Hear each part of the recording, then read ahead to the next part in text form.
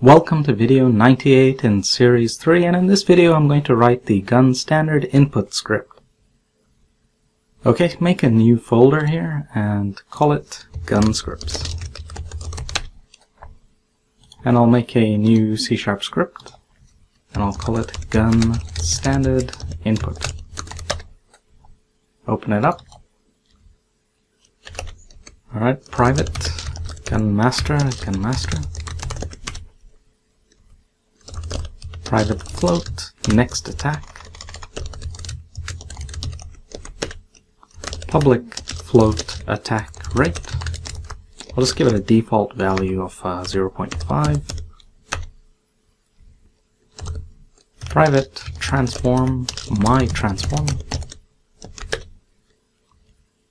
Public bool is automatic. Public bool has burst fire. Private bool is burst fire active. Public string attack button name. Public string reload button name. Public string burst fire button name.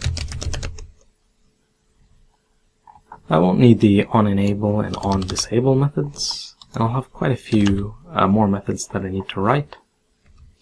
Void check if weapon should attack.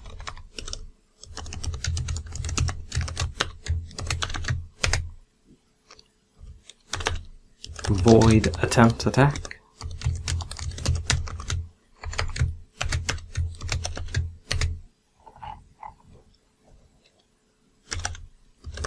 Void check for reload request. Void check for burst fire toggle.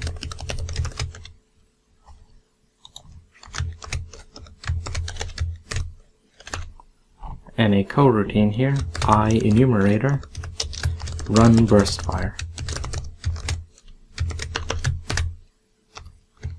Attempt attack.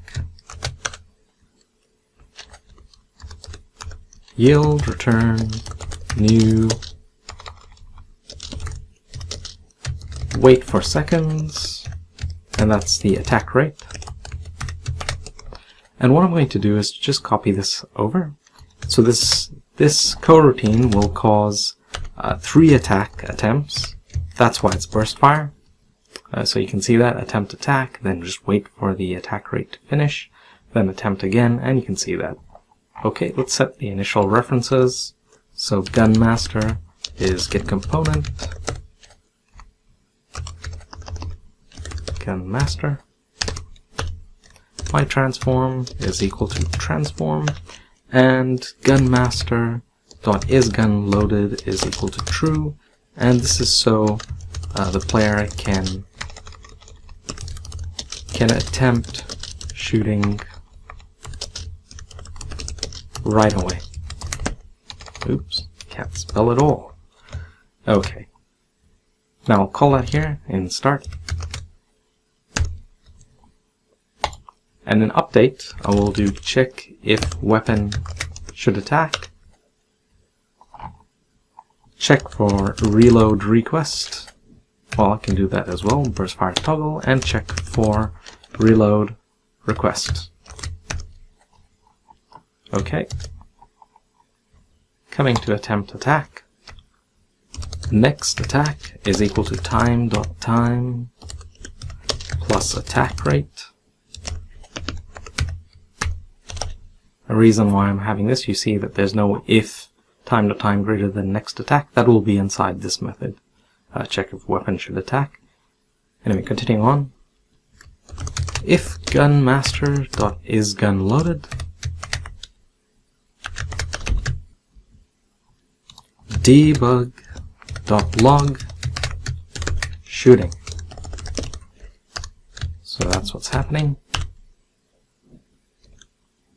Gunmaster.call event player input. Now, if it's not loaded, so else, then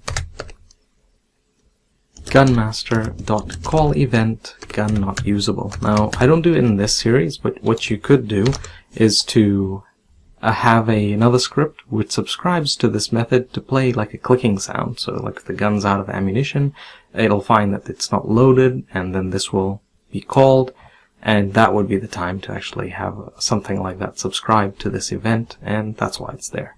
Okay, now for this check for reload requests. So if input.getButton down, and that is the reload button name, and the game's not paused, so time.time scale is greater than 0, and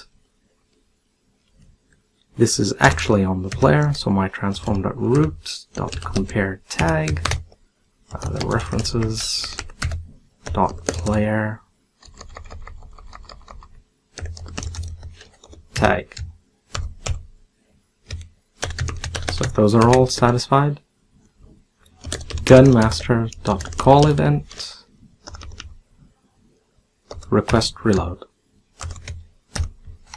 Okay, copy all of this.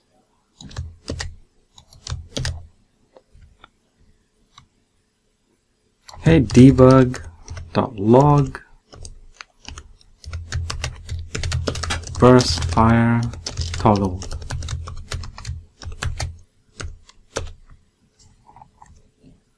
Gunmaster.call event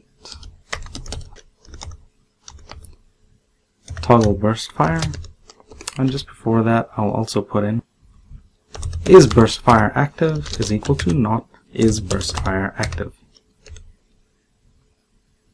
And you'll see the usage of this pretty much now, well, just in a moment. If time.time is greater than next attack, and time.time scale is greater than 0, and my transform.root.compare tag, again, same thing, game manager references.player tag. So only if it's on the player should we even bother checking if the weapon should attack. Now there are three possibilities. One, the gun is automatic, but it doesn't have burst fire enabled. That means it's full auto. The next possibility is the gun is automatic, but burst fire is enabled. And lastly, the gun is not automatic, so you have to click to shoot. So let's check those. If is automatic and not is burst fire active, then we also check if input.getButton, and that button is attack button name. So you'll notice I'm just using input.getButton, so you don't have to repeatedly click. Oh, whoops, what do I have a semicolon there for? Sorry, my mistake. Debug.log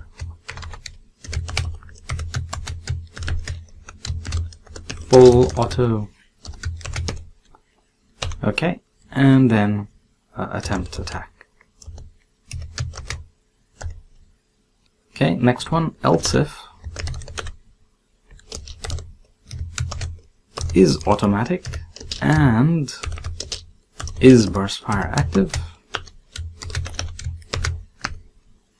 then if input.getButton down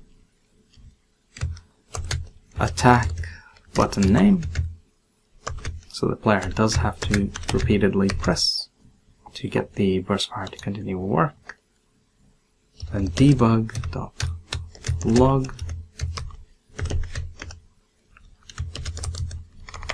burst start coroutine run burst fire.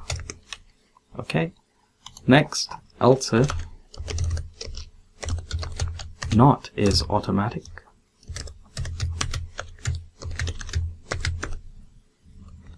if input.getButton button down.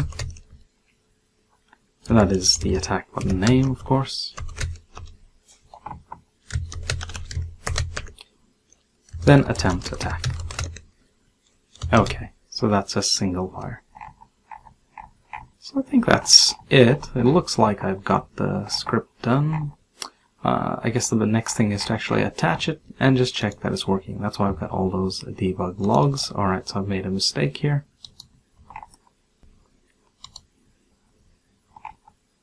So let me go back to the message itself, see what it's actually complaining about. Here it is. So I forgot to put a semicolon right up there. Okay, let's go back. Okay, looking alright. Assault rifle, drop it on. Okay, I'll set up it. So yes, it does have burst fire. I'll set the attack rate to 0.2. Attack button name is just fire 1 from the input manager. Reload, I need to set that up. Fire 2, which is right mouse click. Edit project settings input, and add in another input. So this one is reload. And the positive button fire. Okay. Coming back. So that was reload. Okay, let's hit that play and see how it goes. Good. Looks like this one is on fully automatic. There we go. It says full auto. So it recognizes that I've got full auto on. And it looks like the fire rate, it seems to look about right to me. Okay. So let me just go through that. Yep, all full auto, all shooting. Next I'll clear that again, and this time I'll right click. So did anything happen? It doesn't look like it. So let me go back. No, it didn't. Alright, so I need to go and check what's wrong. So this is the debug log statement that should have been called, but has not been called. And the problem is that I've got the wrong button name because I copy pasted the code. So let me change that. So it's the burst fire button name. There we go. That's corrected. Now I should go back in and test that. So I know auto works. Now if I right click, yes, burst fire toggled. Left click, there we go. So there have been 5 messages. What are they? First of all, burst fire toggle, burst, so burst was up here. That's good, so it's working fine. Burst is working, that ran. And here we've got burst fire toggled. So there we go, that was what was called initially. And then when it's attacking, it's shooting. So, yep, you can see that there's 3 shooting to match what is in the coroutine. So excellent. So the system is working just fine. And I've gone back to shooting on full auto. Okay, so that's it. This script is working fine. Just comment out all of those debug log statements. No need for them. Save the script. So that was good. So you saw how I was able to find out that there was a problem with my code by using them. That's why you use them, to test. And all good now. Alright, so let's keep on going. Thanks for watching, and see you in the next video.